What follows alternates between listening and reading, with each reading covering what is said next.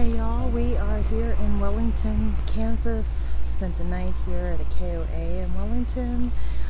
Decent campground, full hookups, pull-throughs, gravel sites.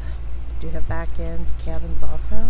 Laundry facilities were decent, pretty quiet. Do hear some road noise and I think train noise. It was a decent stay and decent campground. You can find them on the KOA app. I do have a little lake up this way that it is a catch and release, no swimming.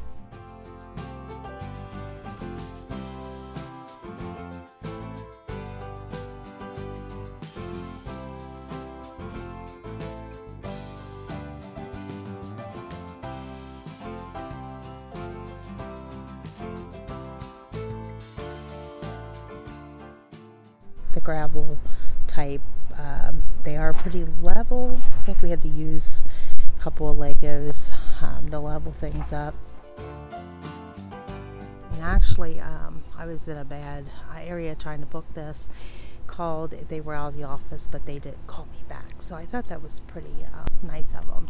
But they did give me a call back and we got everything booked. And we were ready to go, so that is the review here for the KOA here in Wellington. Make every day a new adventure.